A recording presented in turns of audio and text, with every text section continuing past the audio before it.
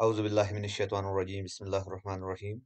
Dear students, we did the first five questions in our previous video. So we will start from question 6, chapter 9, acids and alkalis. Filling the gaps in the table below using the following words: green, hydrochloric acid, lemonade, red, sodium hydroxide, pH3, pH7, and pH14. So we will fill the gaps in this table. pH1, so name of the substance is a concentrated or a strong acid, and that is also called a hydrochloric acid. And the color of hydrochloric acid in universal indicator is red. Now orange is the universal indicator, so its pH is less than one, more than one, sorry, and that will be lemonade, and the pH will be 3. Okay, pure water have a pH 7, we all know, and its universal indicator is green. And the last one is purple, so it indicates alkali substance, and that will be sodium hydroxide, and its pH will be probably 14. Come towards the seventh question. What is the difference between a strong acid and a concentrated acid?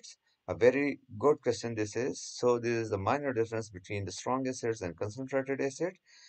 A concentrated acid is the acid that depends upon the amount of water present in a solution. Okay, so concentration means less quantity of water, strong concentrated the acid is, and more quantity of water, then less concentrated the acid is. Whereas the strength of an acid depends upon the number of hydrogen ions present in it. The next part of this question is describe an experiment using ethanoic acid, that is vinegar, and hydrochloric acid to explain your answer. So we will take antacid tablets, that is probably alkaline. Then we will add vinegar and dilute hydrochloric acid on such tablets. After adding the solutions, we will see that the bubbles will be appear there, but more bubbles will be produced there from the hydrochloric solution as compared to that of the vinegar. That will tells us that hydrochloric acid is stronger than vinegar. Come toward the eighth question. The table shows some acids and alkalis like hydrochloric acid, nitric acid, sulfuric acid, sodium hydroxide, potassium hydroxide, and ammonium hydroxide. What does all the acids have in common? So we will see that all the acids have hydrogen ion is common. Okay, so all the acids have hydrogen ion is common. That's why hydrogen ion is common in all of them. What do all the alkali have in common? So we can see here that hydroxide ions are common in all the alkalis.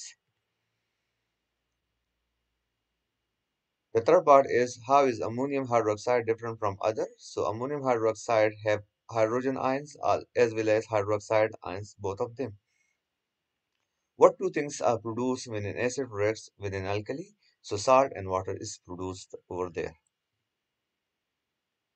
Come towards the ninth question. Fill in the gaps using the words below: chloride, nitrate, and sulfate. So hydrochloric acid plus sodium hydroxide, it will gives us sodium chloride plus water. Nitric acid plus calcium hydroxide, it will gives us calcium nitrate plus water. Hydrochloric acid plus ammonium hydroxide, so ammonium chloride plus water. And sulfuric acid plus potassium hydroxide, so potassium sulfate plus water will form this. Thank you so very much. This is all about our today's lecture.